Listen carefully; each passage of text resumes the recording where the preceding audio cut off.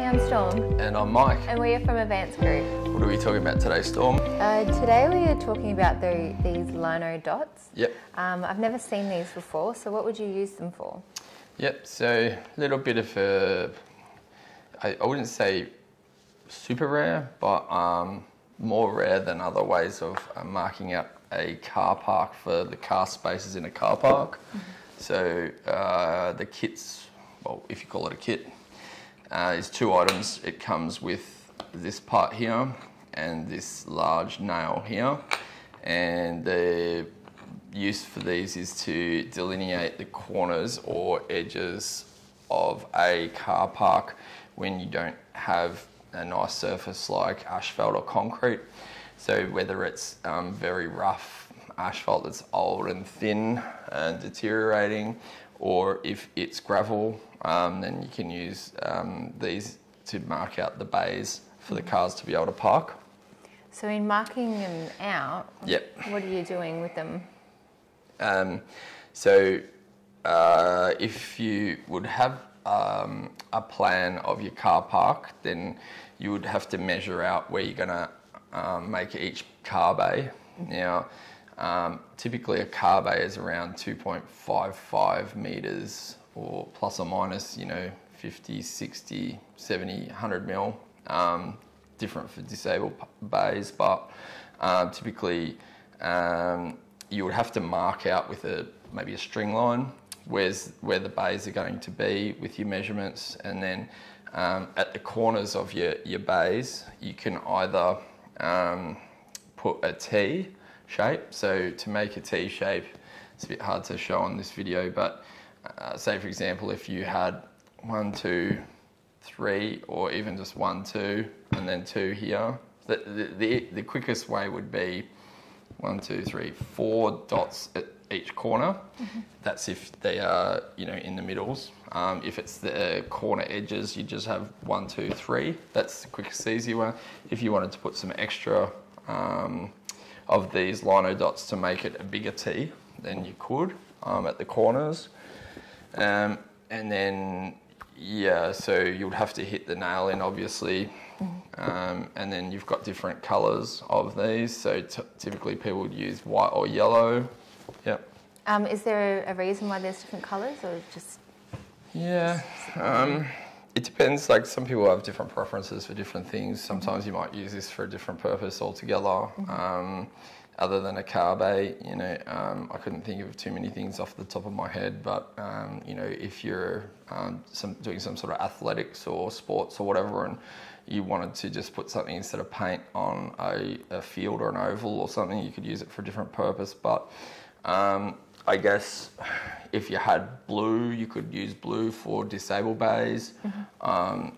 If you had very white gravel on the car park, you could use yellow instead of white, just so you have that contrast of colour from your white gravel or stones, so that it's obvious that there's a car bay where the car bays are.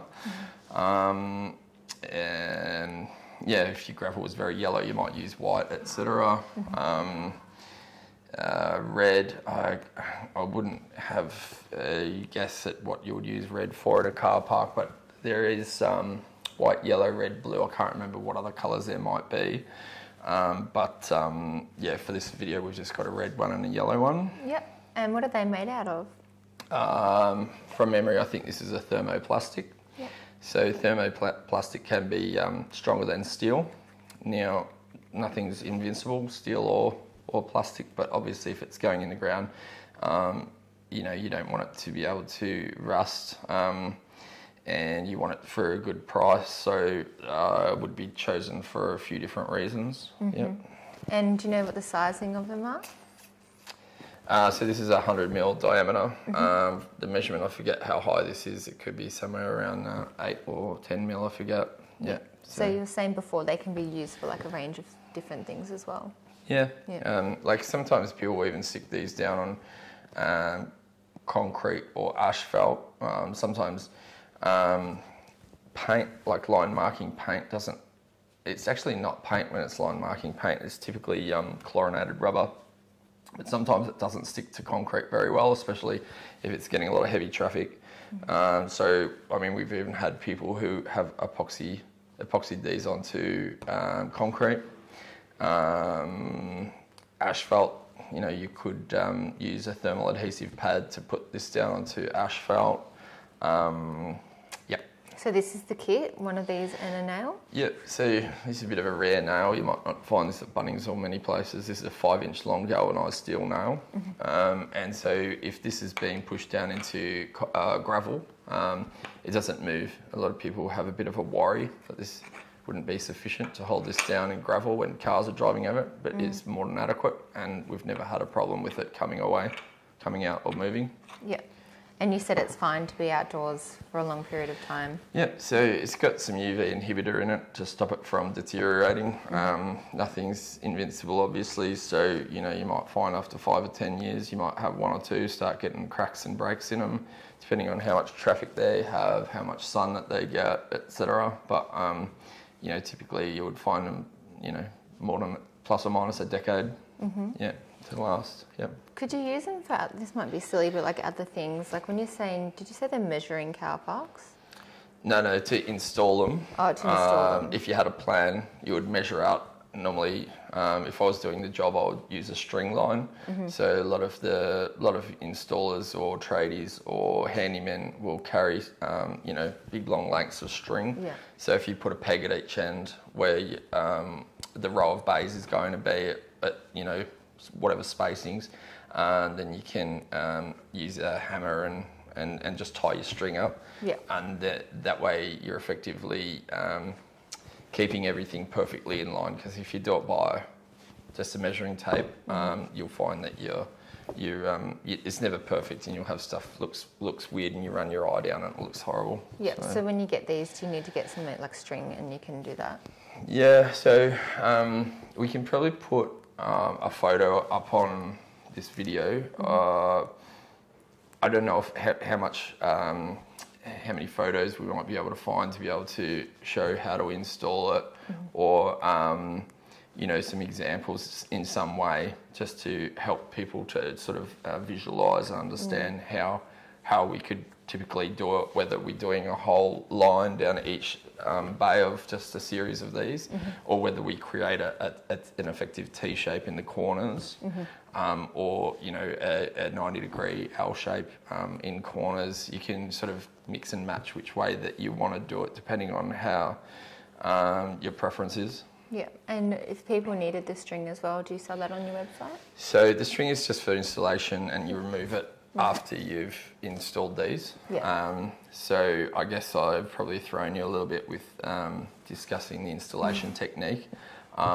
It's kind of a tradie's sort of methodology for doing stuff, when you could use laser, you could use paint, you could use a string, you could use a chalk line.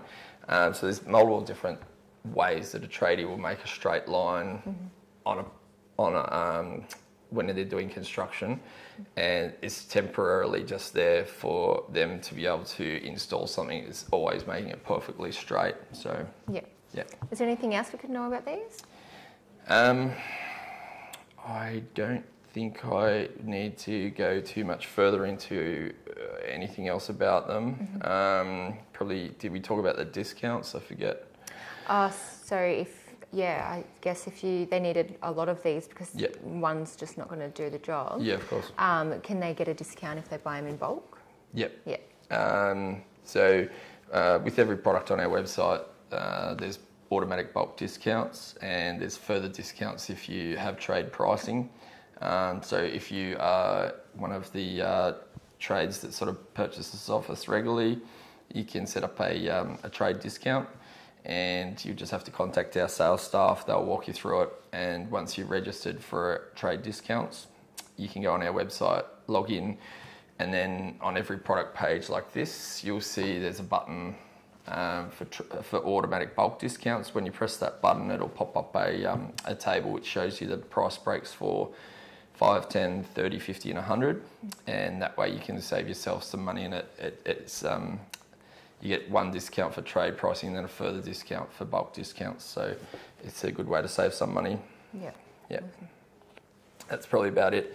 If you want to buy this product, you can search for Lino on our website, and our website's www.advancedgrip.com.au. And if you like the video, you want to see more videos like this, please hit like and subscribe. Thanks for watching. Thanks, bye. Bye.